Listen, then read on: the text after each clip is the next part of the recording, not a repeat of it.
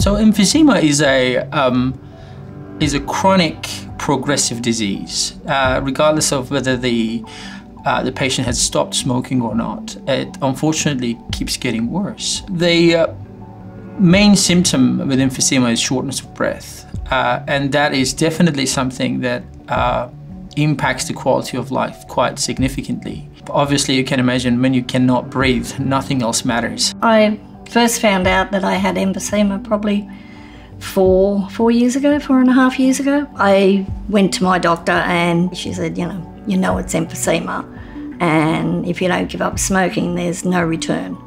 It is just going to get worse. That's when the reality of it hit. The impact of COPD on the patient's life is variable. It can be from very mild to very, very severe. As respiratory physicians, we tend to see the more severe involvement, and this is particularly in patients who have increasing breathlessness as the years go on, and we see quite a few patients in the early 60s who have to give up their jobs because of breathlessness.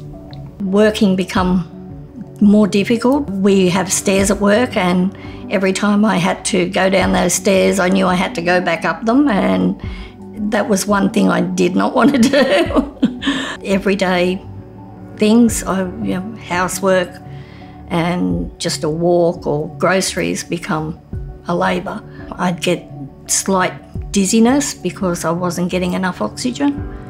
Everyday life was terrible. In emphysema, the tissue part of the lung is affected. The structure is destroyed, and therefore the elasticity of the lung is reduced. The elasticity of the lung is important to keep the airways open, specifically during exhalation.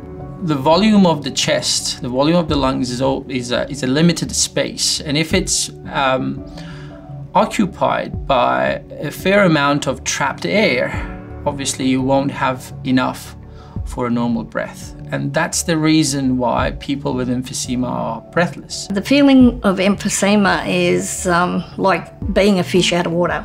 You virtually gasp for air. The use of valves in treatment of COPD is designed to allow the most damaged parts of the lungs to deflate. These valves are one-way devices that let the air out, but the next breath is not going to go back into that area. And in time, it's going to get rid of the trapped air in that area and make room for the rest of the lung to be more functional. After I had the valves done in my lung, I noticed that at work, I wasn't doing that stopping and thinking about those stairs. I just did them. Before I had the valve treatment, if I had to walk at a pace for some reason, no, that was not good. Whereas now, I can now sweep the floor, vacuum the mats, and I'm not dreading the thought of having to do those tasks. It definitely improved my quality of life. The procedure is basically an endoscopic or a bronchoscopic procedure. It takes usually about 15 to 20 minutes and no longer than 30 minutes. I think that valve therapy is the least invasive therapy, and I think it should be the therapy first thought of if you're thinking about surgical options for COPD, because it's not invasive. The most important part of the process is picking the right patient. Now, these valves are not going to work if the targeted area is not isolated. Obviously, what we're trying to achieve is to get that trapped air out of that targeted area. If there is a back door and the air can get in from other ways, it's not going to work.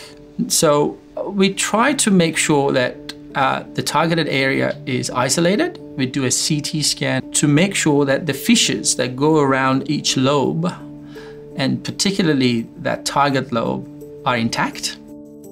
Before, I virtually was thinking I haven't got much longer to go. After, I'm planning my granddaughter's wedding, and we've just had a holiday to Queensland with the family, and I've walked every inch of those theme parks. I've walked every step, and yeah, I just do it now. Overall, it's 100% better. For me, in my case, yeah.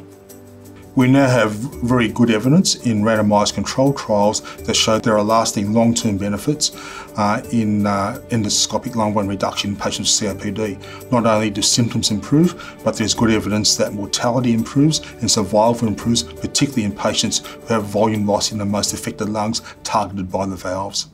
I would say everything about my life's improved. It's given me hope to be around when my grandkids get married and the special things. Well, my grandkids are my being. They're my world, they're my life.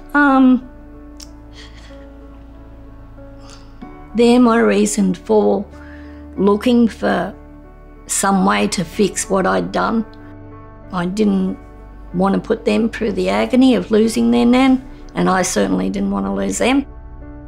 Before, I was hesitant. I'd be the nan that sat on the chair and watch them, whereas now, you know, I can at least get up and join in and throw the netball with the granddaughters.